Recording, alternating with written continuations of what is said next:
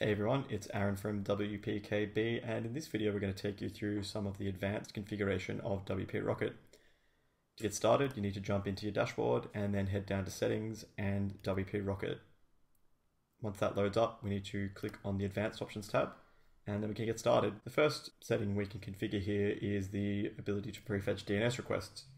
Basically, when your site's actually being loaded, the browser will actually need to find whereabouts on the internet various resources live. So you can make that a bit easier by telling it to prefetch the IP address of those resources. And as you can see here, I've just put in /fonts.googleapis.com because that's a very, very common resource used these days. You know, many WordPress themes are using Google Fonts. So by putting this in, you can definitely speed up the loading time of your website. Next up, we can choose to empty the cache of the following pages when updating a post.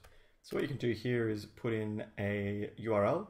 So for this one, we might choose something like this, which is just the domain that this WordPress installation is currently living on.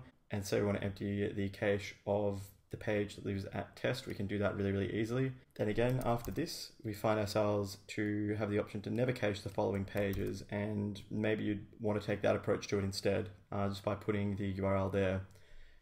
With both of these, you can use regular expressions. We're not going to show you how to use those today because they can be quite confusing and complicated if they're something you've never really come across before, but if you're comfortable with regex, you can do this to have greater flexibility and control over those pages. As we move on down, if there is a page that uses a particular cookie, you can choose not to actually cache that page. We'll just call it test cookie.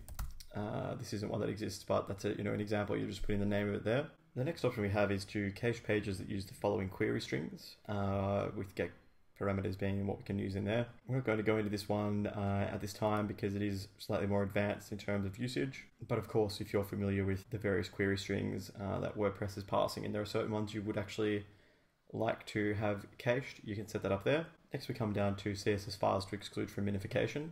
And in here what you need to do is put in the URL of any CSS files that you would like to not be minified.